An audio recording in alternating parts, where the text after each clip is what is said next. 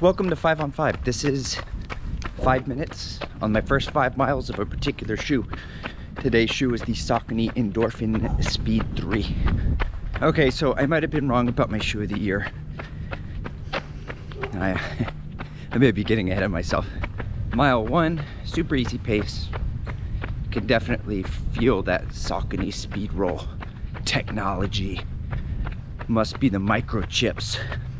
For the step-in feel, on a scale of not exciting to exciting, it's definitely more on the exciting side. For the upper, true to form, true to Saucony form, it is stellar.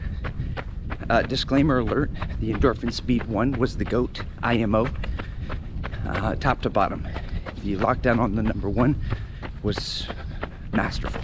Okay, mile 2, doing some steezy pace now. Not really feeling any sort of plate in there, but I am feeling the roll through on the technology. I'm playing with the heel strike, the midfoot strike, the forefoot. Advantage heel strike. Okay, mile 3, just did some fartlickness, and my biggest fear has come true. The snappiness at higher speeds is not the same. I do feel some energy return. I think it's more of a bounce. It has more to do with the foam than the plate. A little sad about that.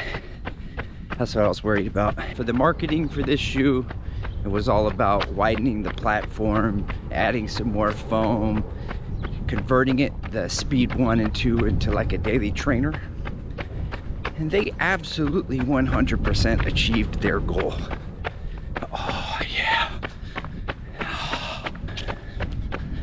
I'm so dumb. This might actually be the shoe of the year. After Chicago, Gafuzi made a shoe of the year video with the Novablast 3. So I decided to put it to a test, and I made a video about the Novablast 3 being the shoe of the year. Like a dumbass.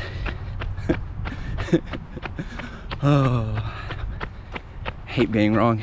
That's okay. It's good to put your foot in your mouth occasionally, if on said foot is the Endorphin Speed 3.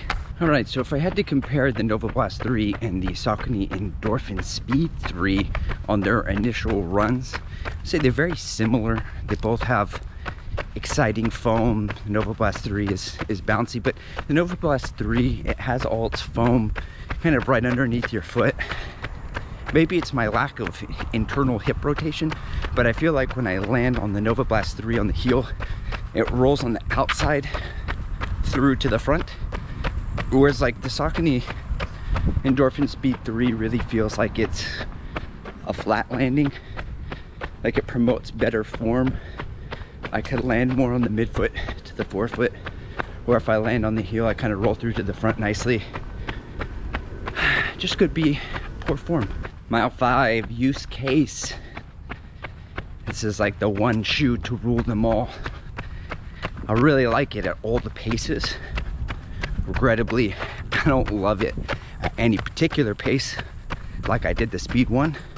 So I guess this opens up the door for Saucony. The window opens up, opens up the garage. It opens up something, you know, for them to create a tempo day shoe and charge me 180 bucks. I'll pay it. I'm a whore like that. I'll pay it. Saucony Endorphin Speed 3 final thoughts. I have to try a couple more shoes before I make a bold claim that it's the shoe of the year, stick my foot in my mouth again. But it's definitely in the running. Pun completely unintended. Hate myself. Check out this other 5 on 5 I did on the Zero SL.